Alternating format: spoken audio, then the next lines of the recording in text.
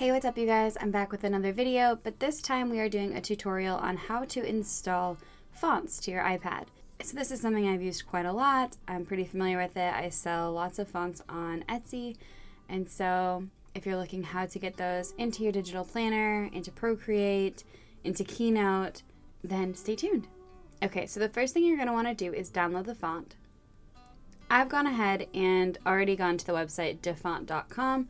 This is just one place where you can get free fonts if you'd like.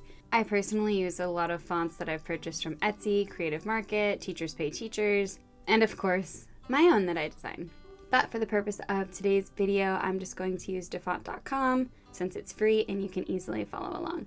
So open up Safari, go to iFont.com, and then you can just kind of sort through categories, find the type of font that you want.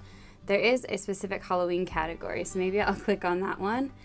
Oh, I really like that. I had a font in mind. This creepy pumpkin one was one that I wanted, but I really like this Halloween font. Ooh.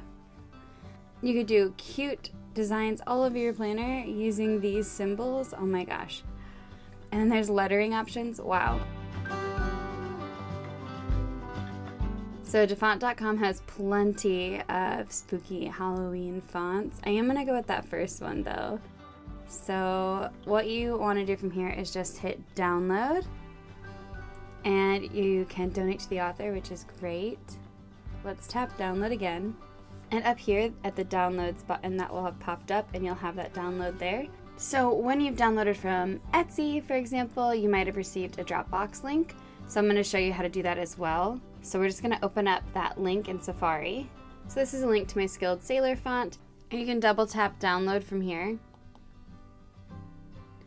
And then it'll ask, do you want to download skilledsailor.otf? And you're going to hit download and come back up here. And now we have both of these fonts. So the important thing you want to do is make sure that you have iFont downloaded. This is a free app, and this app allows you to be able to download and install any font as a profile on your iPad so that you can use it in various different programs. So once you're sure that that's downloaded, you can come back to Safari. Now that we know that we have our downloads and we have the right app that we need, let's go in and check out how to download these. So right now the Skilled Sailor app is just a TTF. So if I tap on that, I can hit this share or export button here and just tap on iFont from there. Alternatively, if you're working with a zip folder like we are here, you're going to tap on that. That'll take us to our downloads, and we can click on the zip file here, and it's just going to open that up, and then you can open the file. So here we have a TTF file, and that's the file that we're going to want to use. Tap on the TTF file. If it does something weird, like takes you into Procreate, for example, we're going to come back to this one. You're going to long press on it, and then come down to Share. And from here you can scroll until you find the iFont program that we downloaded. So I'm going to tap on that. It's going to load the font up. So apparently I have one font in here that I didn't install yet, but the top one here is the one that I downloaded from iFont. So had we gone the next step, for example when I was in Safari here and I had tapped on Skilled Sailor and it took me to this screen, if I had tapped this export share button and then tapped iFont, it would also have shown here. But I have already installed that one on my iPad, so I just wanted to show you that the process is the same. So I am going to come down here to this CFHR, which must be the Halloween font. It has a very interesting name. It looks like it stands for CF Halloween Regular. On here, you're going to tap this blue install, and you're going to see a pop-up that says, this website is trying to download a configuration profile. Do you want to allow this? You want to hit allow.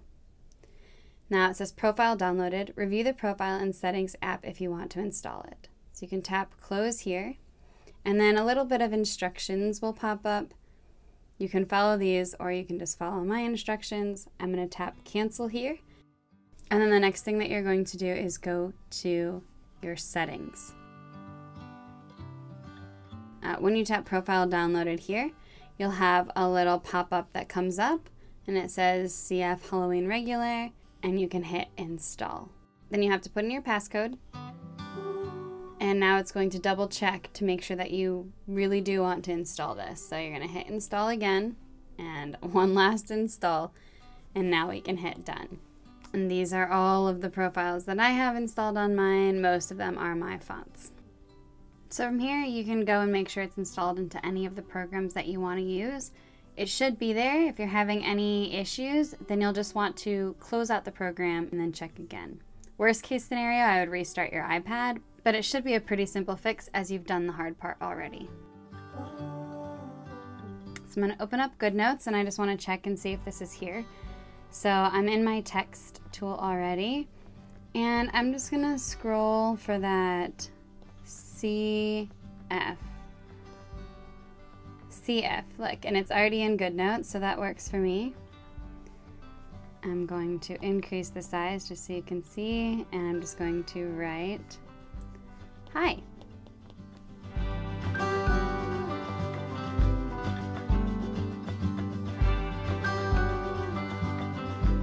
Okay, and what I'm learning here is that there are no lowercase letters in this font, so it's all capital.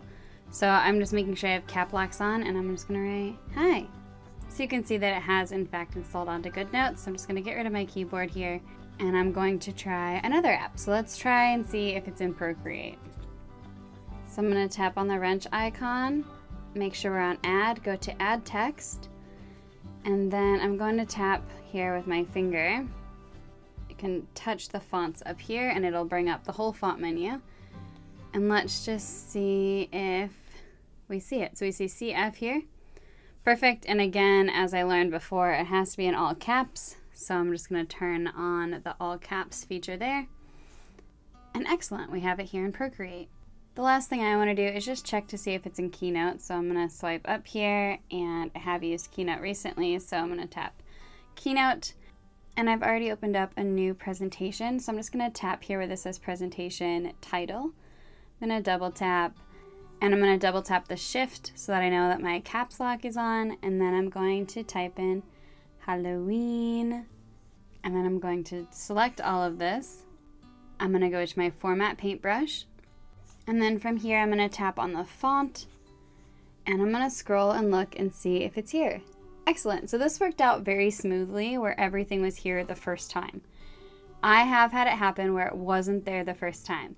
If you're running into that issue, like I said, first quit the program, just like that, and then try again. If that doesn't work, try to restart your iPad. You can Google how to do like a soft reset. If you're really having some buggy issues, you can try that. And if you're still having troubles, then I would definitely go back through the download process one more time just to make sure that you didn't miss a step. So go into iFont and make sure, and I can show you now. So if you go into iFont and it still shows it as blue, first thing you want to try is to, of course, quit the program and then reopen it. And see, when I did that, perfect, it shows that it is installed. If it's still showing blue after that, then you missed a step, so I would just hit install and do it over again. Otherwise, that's all there is to it. I hope that you enjoyed this video. If you have any questions or comments, feel free to leave them in the comment section below, and I will do my best to help you out. If you did enjoy this video, please consider giving it a like and subscribing. It really supports my channel, but I just appreciate you being here. Thanks so much for watching, and I will see you in my next video. Bye!